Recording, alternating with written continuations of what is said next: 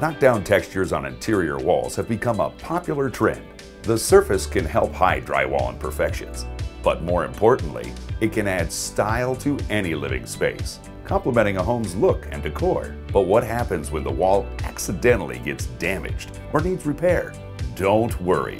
Marshalltown is here to help with our easy-to-use Knockdown texture repair stencils.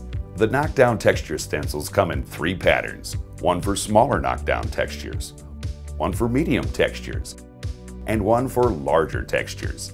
They are all designed to mimic common patterns on textured walls and are large enough to tackle most repairs. The first step is to repair the area that is damaged.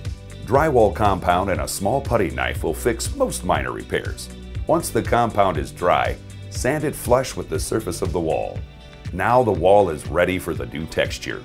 If you haven't used a repair stencil before, you may want to try it on a sample board first. A piece of scrap drywall or smooth cardboard will work for a test run. The first step is to locate the stencil over the repair area to find a good match.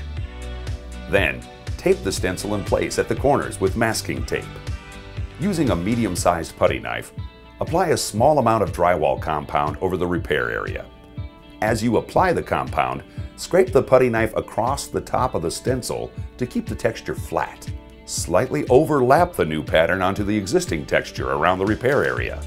Carefully remove the stencil and let it dry.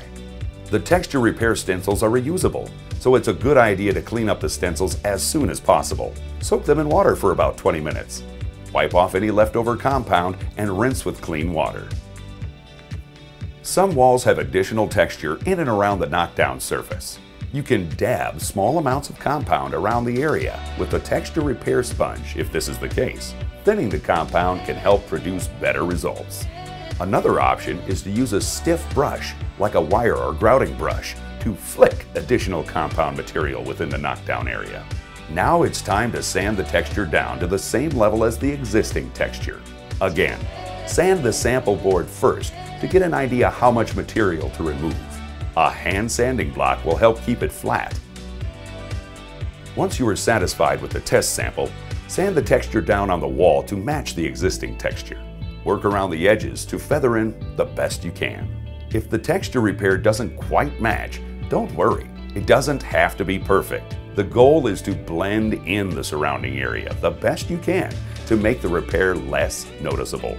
If it didn't turn out the way you like, you can always sand it back down and start over. Once it's complete, apply a fresh coat of paint. And the repair area blends in with the existing knockdown texture. Check out the Marshalltown Knockdown Texture Repair Stencils for your next repair project.